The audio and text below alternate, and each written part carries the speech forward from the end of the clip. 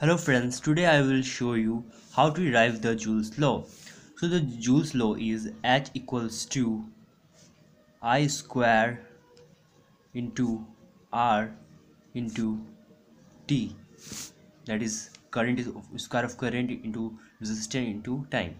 This is a heating effect. So how we can prove this? This is called Joule's law.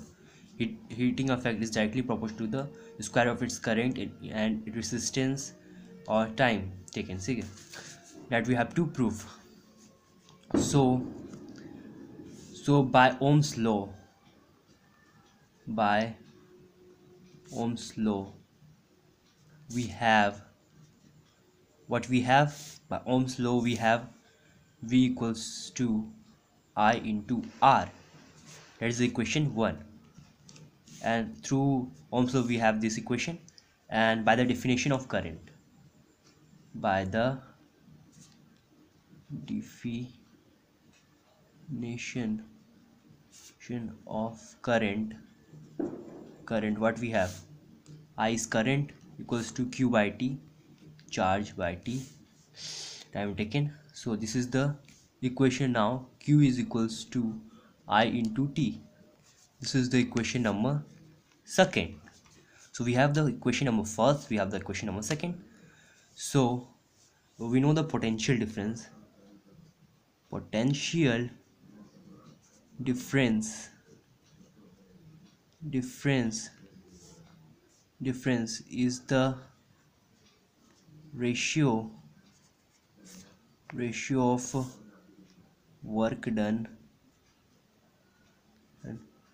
and charges of Coulomb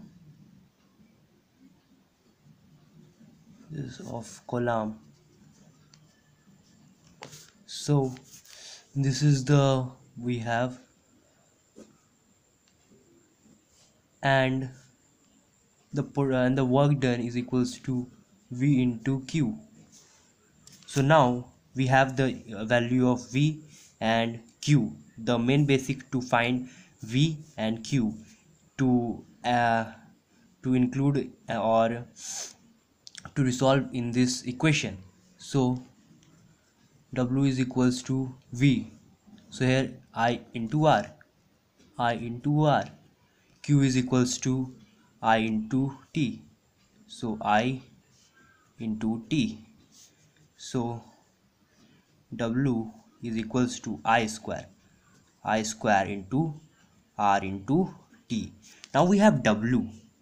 Let's look at W, and here we have to prove H. So it is a heating effect. This is a work done. So we know energy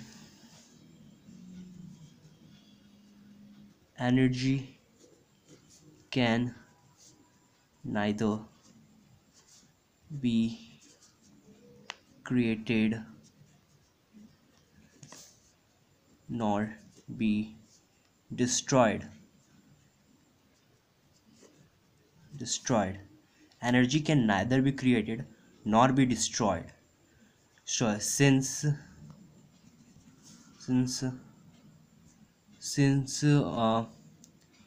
work done is converted into heating effects,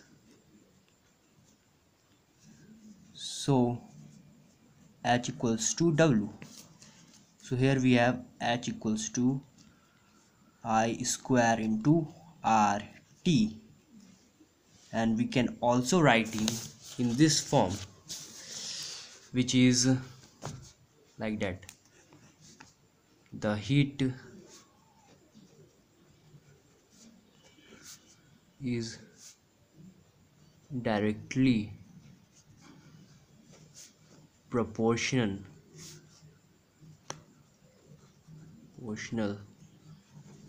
to square of its current, resistance and time. So in the statement form we can write this: and if the question demands the derive, then we can derive this. Okay, so this is the easiest form I found. So let me tell in the comment section what do you want and what do you feel to solve this equation. So thank you.